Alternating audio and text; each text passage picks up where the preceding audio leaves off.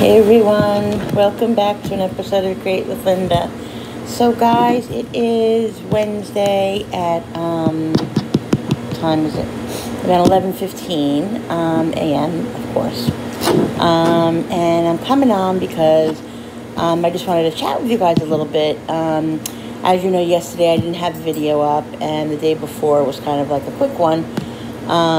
Heard some really disturbing and upsetting news.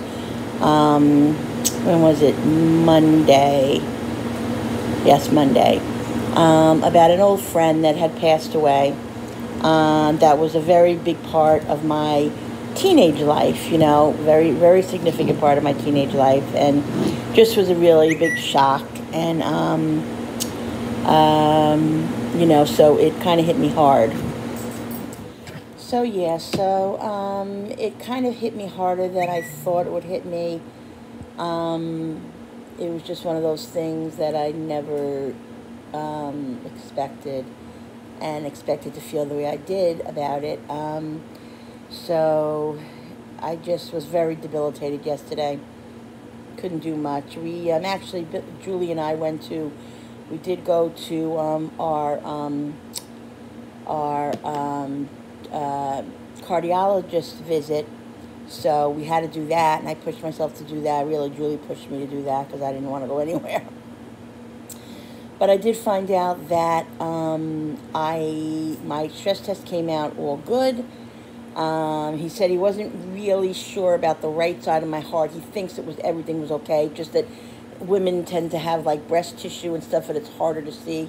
He said, but he didn't see anything there that would even suggest anything. So he feels like everything else is good, and it's all good. So he approved me for surgery, and he also approved Julie for surgery. So we only have two other hurdles to do. We have the GI X-ray we have to do, and then we have our psychologist appointment, which is next week. And of course, we have to lose those few pounds that we have to lose. I haven't weighed myself, trying to be really good. So I'm going to get back to.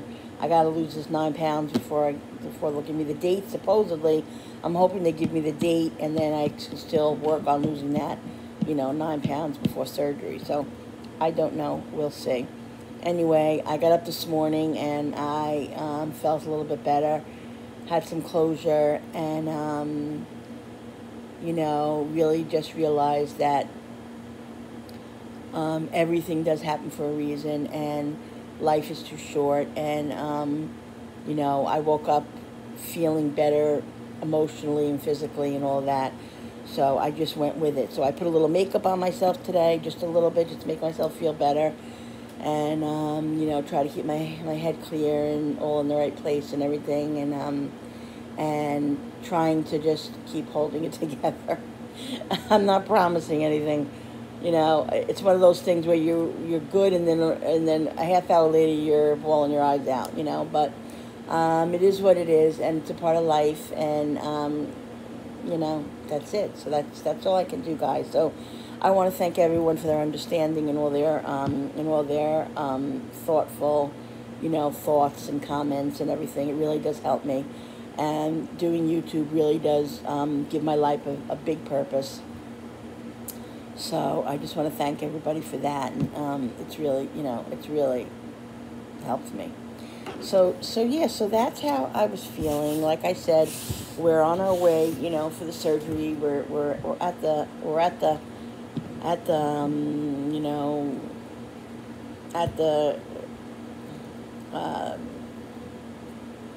end of the beginning, I guess.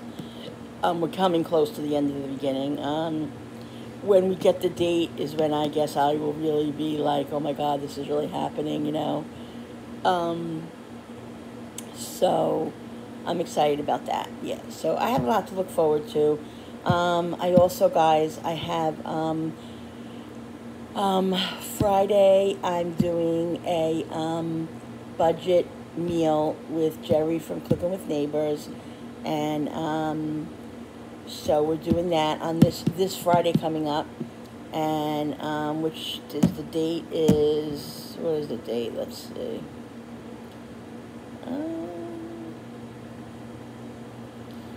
What is today's date?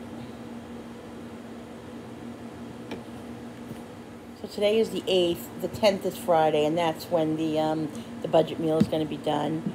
So look forward to that, guys. That's going to be a lot of fun. And then on June 22nd, I'm hosting a collab, an open collab, and doing a no cook meals, whether it's breakfast, lunch, dinner, or you could do the whole 3 meals, just dessert, whatever you want to do. Just a no cook summer meal that'll be cool and economical for you guys to make during the summertime. I don't know what I'm doing yet. Maybe 1 or 2 items, at least 1. But I don't know if I'm going to do any more than that. I'm not sure yet. But yeah, so the 22nd and the 8th. So look forward to those collabs, guys. It's going to be fun. And so I just figured I'd come on and chat a little bit before, and then load this up, and then I'll do my what's for dinner tonight. So yeah. So it's just, you know, I tell you, guys,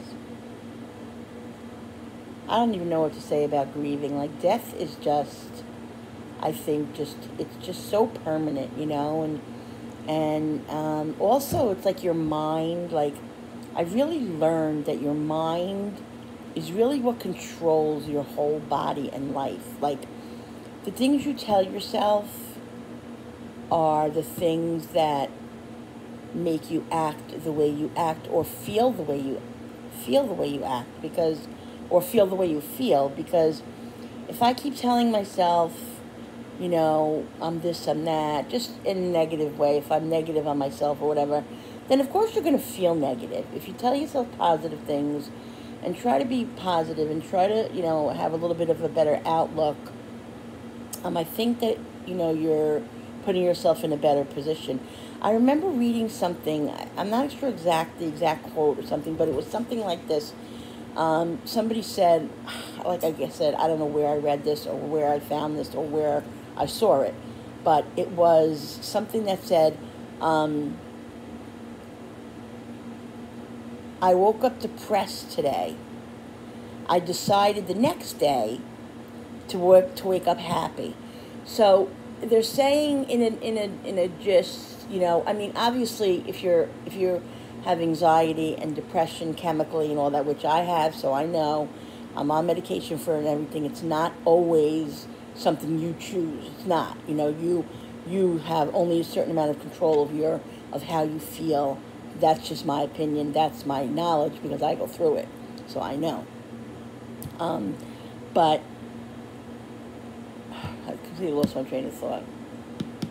Oh my God, I lost my whole train of thought.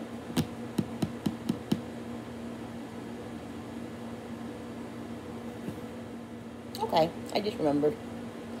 Better hurry up before I forget again. You have, you know, you have a certain amount of control of how you feel. The other is uncontrollable, chemical, or whatever it is, inherited, whatever. But, like, if I'm trying to think about, like, and somebody, wherever I read this, it just resonated with me, and it made me think a minute and say, you know what, I guess, you know, I can choose to not give into it. Like, you know, when I wake up in the morning, okay, how do I feel? I feel this, that, or the other thing. I'm going to try my best to feel differently. Maybe take action to try to, you know, turn it around. Like, you know, I've had this since Monday. I've had this, like when all I've had loved ones that have died and stuff, you know, my mom and my dad and just, you know, close family members, you just get this, I mean, I'm sure you guys know, you get this feeling in your gut, like almost like a homesick feeling that you really can't explain, but it's just a feeling that just weighs you down, and just, you know, and just uncontrollable crying. Like, I just couldn't even talk about anything without just crying constantly. You know, so if you're feeling like that, like, that's why I just let myself do it. I let myself do it. I didn't try to fight it, because if you try to fight it, then it just lingers on longer, and you'll never come to terms with whatever you have to come to terms with. I'm no psychologist. I'm no expert, but I've been in psychology for years and years and years, and I know a lot, and I know from my own self. So this is what I'm trying to tell you. that, that's a fact that I do know. So when you're feeling when you're feeling better and emotionally okay, to be able to get up and function and, halfway do the things you want to do and, need to do and have to do or whatever, same thing, have and need, it's easier to fight through that. So that's the way I felt this morning. I said I got up, wasn't feeling 100%, of course. I would say I feel about 60% better, whereas I'm okay. I'm just trying to, like I said, push through. Like I said, I'm going to put a little makeup on. I'm going to choose to do some things different that I didn't do yesterday, that I couldn't do yesterday, and try to do it today. And so that's what I did. And I do feel a little bit better. I even ate yesterday. I hardly ate. Today I ate a little bit of eggs this morning, and I kind of forced myself. And I'm just keeping my mind on YouTube and just trying to, like I said, think positively and read some positive quotes that I know were important to some people, and just that really make me think about my life and think about how lucky I am to still have my life and to be with my family and all of that, so can't get teary-eyed now. I just can't do it. All right, guys, this is just raw emotion, talking about things. Just is what it is. But so that's what I'm trying to do. Today my plans are, like I said, I don't know, maybe get a little cleaning done. Maybe I'll take these along. I doubt I will, though. I'm just not feeling. I'm feeling motivated, but I'm not feeling that motivated. But like I said, I'm just going to push through it. I'm pushing through, guys. I'm thinking about what I'm going to make for dinner tonight. I have chopped meat in there. I might make a meatloaf, and then I have London broil too. That because my son and my Julie and Frankie don't like meatloaf. So I'll probably make a meatloaf, and then I'll make the London broils that I have. This way they're eaten too, because honestly I have to get them eaten. They're in the refrigerator downstairs, so I have to make those and hope they're still good. I gotta go down and check them. And I have some frozen stuff in there too that I had bought at Trader Joe's that I want to get cooked. I have sweet potato French fries, and I think I have that Mexican corn in there. I'm going to save the Mexican corn when I make like tacos or something. So yeah, but I want to get down there and check out what I got down there, because it's out of sight, out of mind. It's terrible. I have to go down there periodically, or my husband tells me what's down there because of the steps and all that. To see what I have down there. But anyway, yes. So anyway, yesterday I wanted to finish with the cardiologist. He said that that everything came out really good and I'm doing well. He wants to see me right after the surgery, so he knows if I have to still take the water pill. He said because sometimes when after you have the surgery, you're not eating or drinking like you were, and so the water pill, you might not need the water pill. And if you take the water pill, it could make you do the opposite, not help you or hurt you. So he wants me to make an appointment for August. I assume we're going to be having the surgery late July. I hope. We'll see. But yeah, so then I have to do that. But he said everything was good, and I have to lay off the salt totally because I got bad with that again, guys. My blood pressure was extremely high yesterday when I was there, and it was like 178 over 92, and that's not good. So then he waited a little while and took it again, and it was still 170 over 7. It was 170 over 73 or something like that. So anyway, it was still high, but it was probably because I've been emotional and just been stressed and everything and very, crazy. So that's probably why it was high.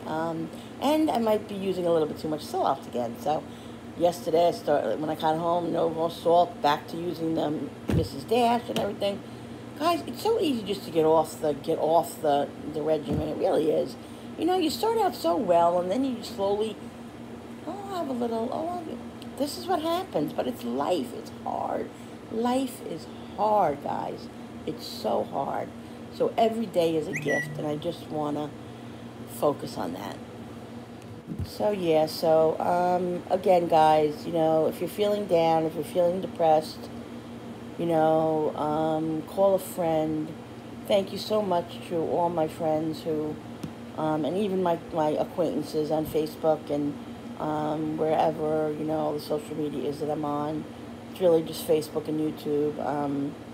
I go on Instagram, but not that much. I don't really. I post pictures on there. TikTok I have, but it doesn't. I'm not. I can't really get myself into that one for some reason. But anyway, thank you to everybody and all your support and everything, because I'm telling you, there are certain things in life that you can't get through without your family and your friends. You just can't. It's just the way it is. So reach out to somebody. There's somebody out there. If you don't have a friend to call, go down the street, knock on a neighbor's door. Well, not a stranger's door. I don't want anybody getting dangerous. No, don't do that. Scratch that, guys. Somebody that you know. Do that. Or go to a crisis center. There are crisis centers all around. There are places that you can go. Go to the police station, say I need help. Go to this hospital and say I need help emotionally. Please, guys, don't suffer. Don't suffer. Okay? And also, don't let anybody dull your shine. Don't let anybody put you down, and don't take their words as gospel, because there's no words on this earth that can make you feel bad about yourself. You know who you are. You stand up with your head held high, and that's all you have to care about, is how you feel about yourself. That's the most important thing, guys. You tell yourself good things, and then you'll believe that, you know, it is good. It is good things about. There are good things about you, and you don't take what anybody says to heart, ever, ever. Anything negative, okay? Anything negative. So, so yeah, you know, as I'm talking to you guys, like I feel like I'm a little bit more emotional than I thought I was today, but maybe it's just because I'm talking about it and everything, and, you know, but it is normal to feel this way. I know I've had deaths in my family before and all that, so, you know, my mom was my biggest hurdle to get over. She'll be gone almost 25 years, guys. 25 years. It feels like yesterday. My dad's about, I think it's 3 years. I think it'll be 4 years. I think 3 or 4 years. Sorry, Dad. I forget exactly if it's 3 or 4 years, but you know, it's just hello. It's just an intense type of hurt and pain, and you know, it's normal. It's normal to feel this way. So just know that it's normal, and you take the time to grieve. You know, there's no timeline on grief. Like, you grieve. I grieved for, I swear to God, 10 years for my mother. I'm not kidding. Like, I'm not even kidding you. Like, I really did. And my dad, not as long as my mom, but very long. Like, I'm still grieving about my dad, you know. But it was more intense at my mom for some reason. I don't know why. I personally think it's just a mother thing. You know, mothers, like when my mother died, I felt like I lost everything, you know. Like, I lost everything.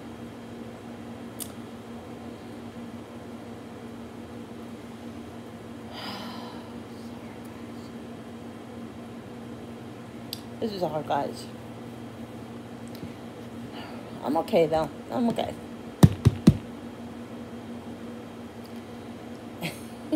Sorry, guys. So anyway, I'm gonna go and start the rest of my day. It's 11:30, and I'm gonna sit here probably for just a little while, reflect, and all right, guys. I just gotta pull myself together. Just reflect and think about my day, and just try to get moving, and try to get some other things on my mind. So anyway, guys, that's what I came on for today. Thank you so much again for your understanding and your love and support. I appreciate you guys so much. And you guys, really, YouTube is the best for me. It's the best medicine for me. And thank you when I feel so guilty when I don't come on. And, you know, thank you for understanding. And I just don't ever want to disappoint anybody and all of that. But I love you guys. And thank you so much for watching. Also, don't forget to hit, if you like this video, hit the thumbs up button on the bottom. And also hit the notification button with the bell so you guys can be notified every time I upload a video. Don't forget about all the collabs I'm doing and all that. That's going to be a lot of fun. The 8th and the 22nd. I'm sorry, the 10th and the 22nd is the collabs. Also, I just want to say, everybody, that this video here is dedicated to all the people I love and all the people that we've lost in our lives. And rest in peace, Bob. And I know you're singing up there in heaven. So that's all I want to say, guys, all right? And I will see you guys on the next video. Don't forget to do all those things that I asked you. I'll see you on the What's for Dinner. Bye, guys.